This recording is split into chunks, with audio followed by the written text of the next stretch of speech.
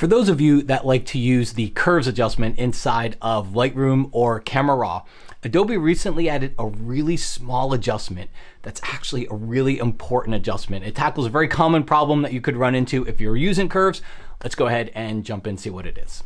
I'm inside of Lightroom Classic in the tone curve panel, and this is the latest version as of mid-June or so of 2023. It's version 12.4, so make sure you're on that version. And then if you're using Camera Raw, whether it's opening a raw photo or Camera Raw filter, same thing, you just gotta make sure you're on Camera Raw 15.4. Okay, and that, remember, that is a separate update than Photoshop, and of course, all questions and issues about updating should go to Adobe, not in the comments.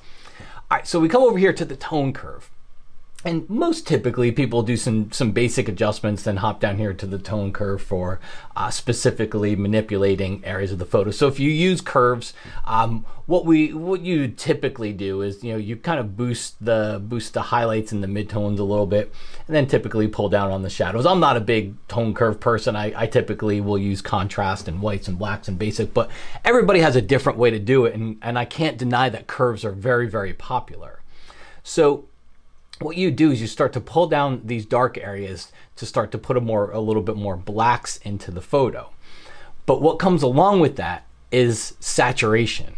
Okay, so while the black level might look okay, a lot of times people, and I think it does here, I don't think that I've pushed the blacks too far here, but the problem is what comes along with that is oversaturation. Okay, so what you do is you have to pull that back, and then that doesn't give you the black point that you want, but it's not as saturated.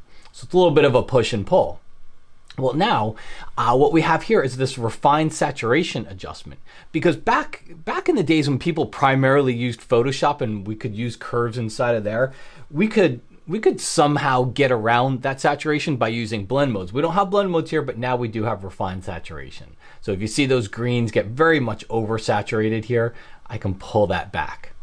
Okay, I'll zoom in a little bit, Command or Control plus, and that way you get a little bit of a better idea of what this is doing here, because you can just see really the saturated part between the purple and the greens. Again, see if I just pull this back,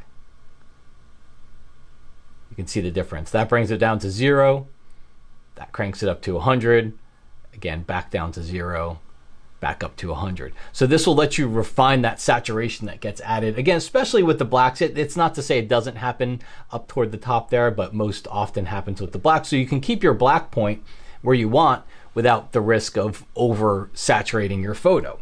Okay, so I'll flip over into Camera Raw and let's just take a look at a landscape example. And before we do that, very promise you 30-second word from our sponsor. I have a Photoshop how-to course that's fairly new, and it covers over 100 how-tos in Photoshop. It's not how to use Photoshop, that's a beginner's course. This picks up where I don't have to show you how to add a layer, but more how-to techniques. So how to blur a background, how to darken the sky, how to make a luminosity selection, how the best conversion for black and white. And yeah, I totally get there are many places to find lots of how-tos on the internet, but my customers tell me that the best part about this course is it's cohesive. I get it. There's ways to do things that are 20 years old. There's ways to do things that are new today and modern. I have no skin in the game on which one. I'm always going to show you the best way. So I hope you'll swing by and check out the course.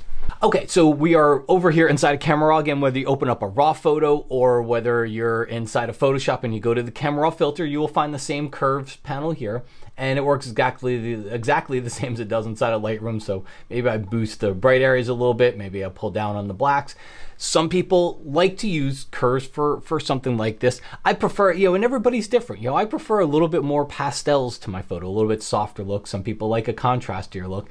And if you use curves to get that contrast, then the problem is you do oversaturate the photo. So now you've got this refine adjustment here where I can move between 0 and 100 and still get the contrast that I wanted from the photo, but not necessarily the oversaturation that comes along with it. Also, I did a video a while back on completely controlling your colors inside of Lightroom and Photoshop. So we're talking about color saturation here, but if you're really looking to get a lot more control over your colors, that video would be a great place to go to next.